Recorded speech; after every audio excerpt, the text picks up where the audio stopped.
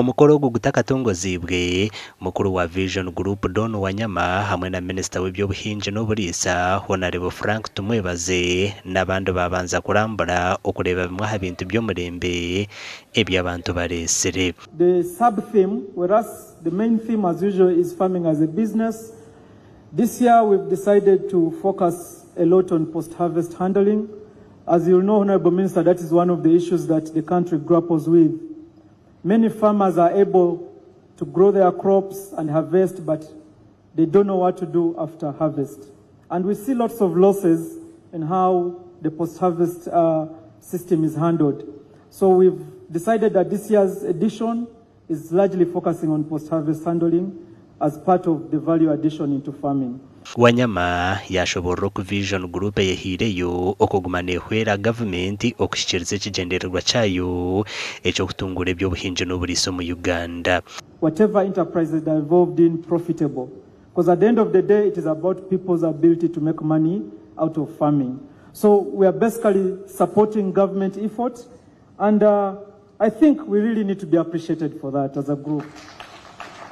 We Minister w'ebyobuhingi n'oburisa Frank Tumwebaze owatongozaho omworeko gu yaasiimwa Vision Group ahabw'okutungura ebyobuhingi n'oburisa omu ihanga.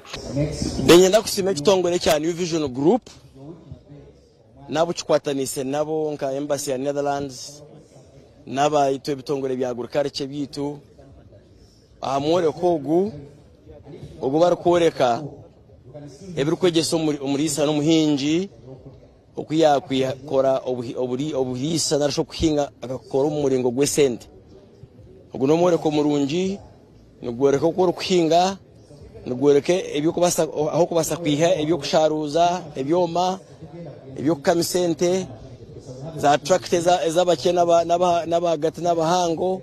Minister Tumwebaze nagira ngo Vision Group erukora nekimwe ha government yebembize okwera abahingi n'abarisa okurugaha korenda yonka nukwe okuhiga abanya-Uganda okuzaca ikororo kwega enkora y'omurembe omukuhinga n'okurisa kora kwiya musente nk'uko umuntu ari kutunda eduka nk'uko wa boda ari kutukora umurimo gw'akatunga sente hato murisa n'umuhingi wa hati ekyo omworeko kugenderera gukora ikintu kusimira New Vision na group n'abagenzi babo no kwena ngo bamanye ngo twakihingira anda yonka twakikamera anda yonka ntukora kuhinga no kurisa nko umurimo gw'kutasye sente. Ogu n'omurundi gwa mushanju Vision Group erikutebekana omworeko gu ogwa harvest money kandi nugwija kuhendera izoba rya nyenkakare Sunday okutaha muno mutwaro gumwe. Ahabwa TV West ndi Elias Rutuguse.